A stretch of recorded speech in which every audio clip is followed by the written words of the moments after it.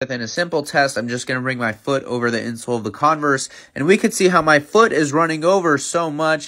Try this test at home to see if your shoes are too narrow. You're going to take the liner out and stand on it. Now, the first pair I'm using is a pair of Jordans. You can see my toes go over the edge of the liner, meaning in order for my foot to fit within this shoe, my toes have to be smashed together. Now, functionally, a narrow toe box like this increases risk of excessive pronation at the foot-ankle complex and increases risk of excessive knee cave when lifting. So a narrow toe box shoe is never a good idea for lifting.